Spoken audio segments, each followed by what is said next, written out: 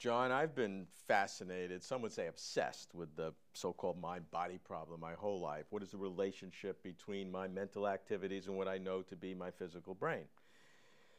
There are innumerable different solutions to this problem, that some of them are easy to understand, some difficult. You've called them all false.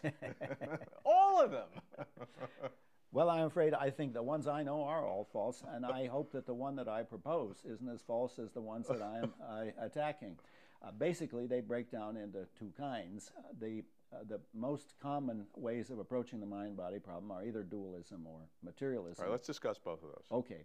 Well, start with dualism. Okay. The thing about both of these is they're both trying to say something true, and the trick is to try to rescue the true part from the false part. Now, the dualist says we live in two separate realms. We live in the realm of the mental and the realm of the physical, the realm of spirit and the realm of matter. Now, this can have a philosophical germination Yes. in ancient Greece, or it could have a very strong religious Yes. one through the religious traditions, and all religions have some kind of a spirit or soul. So we understand where that comes from. That's right. And indeed, there are two flavors to the dualism. There's a substance dualism that says each of us is a separate mental entity and a separate mental substance. There are mental substances and physical substances. And then there's another weaker version of dualism that's called property dualism that says, well, there are genuine properties of the brain, of mental properties, but they're not physical properties, but they're not separate entities. The mind isn't a separate thing.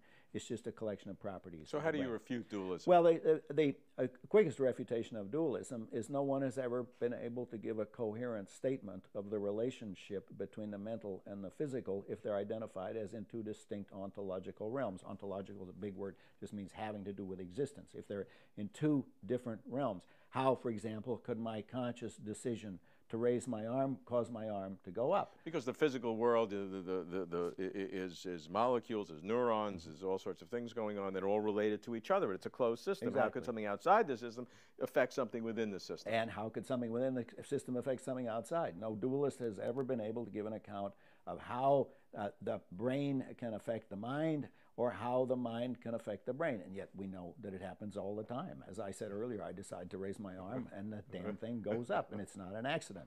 So the dualism for most philosophers today is not a real option. So most people opt for some version of materialism. Yeah, and there are a lot of different ways that you Yes. can be a materialist. There are all these different philosophical schemes, but basically you're right. They Yeah. come down to some way of saying that all there is one kind of stuff, a monism, so to speak, Yeah. one thing. There's just that one thing matter. is the physical, and then they express it in all different in kinds of ways. Now, there are a number of philosophical attacks against materialism. I'd like to discuss some of these with you and get your understanding. Let me mention some of the most famous.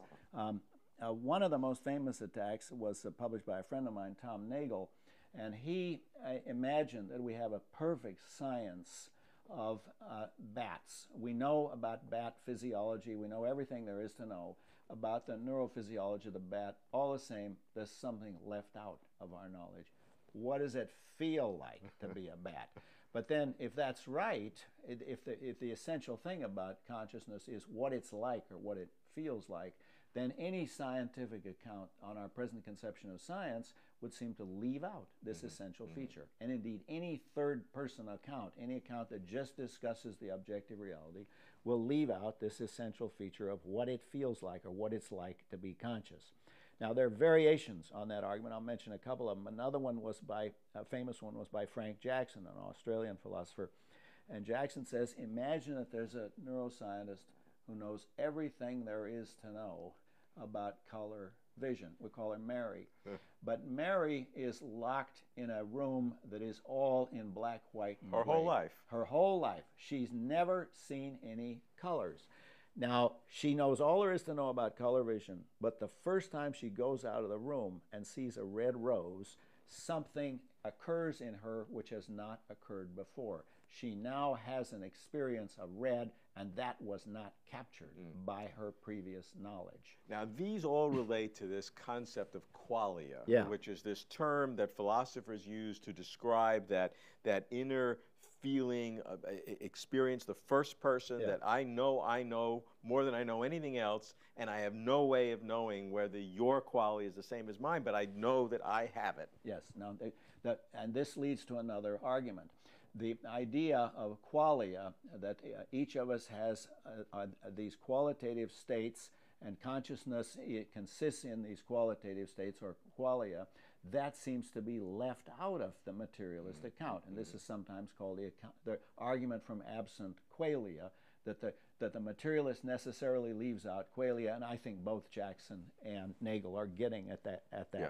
But now there's a flip side of the same argument, and that's called a zombie argument. And the zombie argument is kind of a neat argument. It says, look, you can imagine a beast that behaved exactly like me, but was totally unconscious. And this is a zombie, somebody who has all of my behavior, all of your behavior, but is totally unconscious. And if you ask the zombie, are you conscious? It will say, of course. Of course I'm conscious. Of course I'm conscious. Can't you see that I'm conscious? I'm engaging in a conversation like anybody else.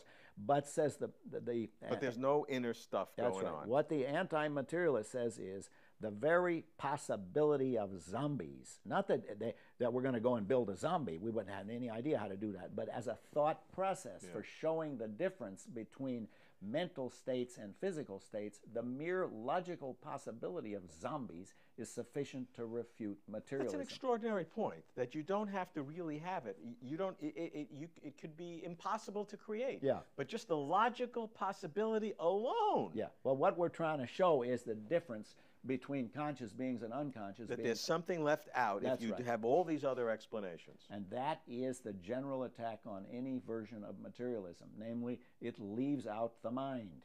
That the behavior can be the same, the material structure might even be the same, but you leave out the mind. The inner experience. You leave out the inner qualitative experience. That's the argument. That's the zombie argument. Now, you've had perhaps the most famous argument that has been used against the traditional materialist approach, the Chinese room. Well, let me say a brief word about that. The Chinese room was designed not as a general argument against materialism, but as an argument against a specific version, namely what I call strong artificial intelligence, or some people call it computer functionalism, the idea that all you have to create a mind is to design the right computer program. Right. That the computer program is by itself is sufficient for having a mind. If you get the right program, right input and output, that's it. You've got it. Now I have a simple refutation of that, and I can state it in a couple of minutes. Here's how it goes. Take some cognitive capacity I don't have. I don't speak Chinese, for example.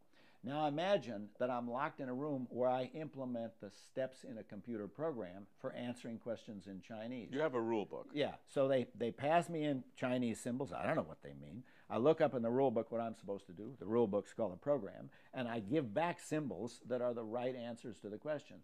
Now we suppose that the programmers get so good at writing the rule book, and I get so good at shuffling the symbols, that my answers are indistinguishable from a native speaker.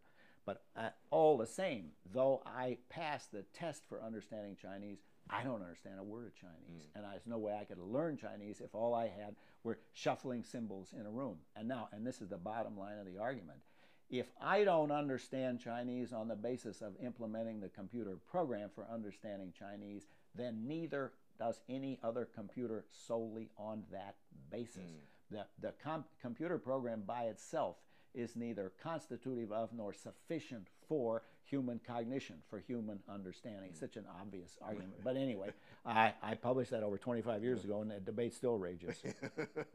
All right, so we have all of these arguments that attack either materialism in its core or an aspect of it. How do you then reflect on it? How do you then take what's right about dualism and eliminate what's wrong and what's right about materialism? Okay, the way I operate is to try to remind myself of what we know for a fact before we ever get going in this argument. Before we have ever heard of Descartes, what do we know for a fact? Well, we know that conscious states are real. Now, somebody might say, but why can't we show they're an illusion? We show that color is an illusion or solidity is an illusion. And the reason there's a difference is this. If I consciously seem to be conscious, if it consciously seems to me that I'm conscious, then I am conscious. You can't. The way we get rid of color and solidity is showing the distinction between reality and illusion.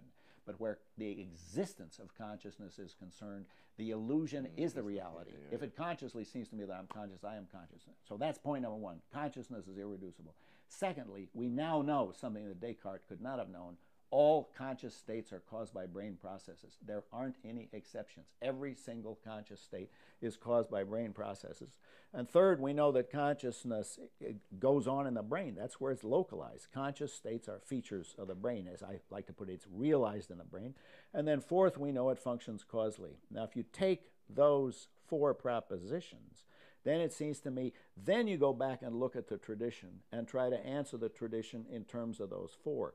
See, the problem is that most people start with a tradition, and then they think, well, we can't assimilate these four, so they want to deny, then they end up saying something false. And that's why I said both materialism and dualism are trying to say something true, but they end up saying something false.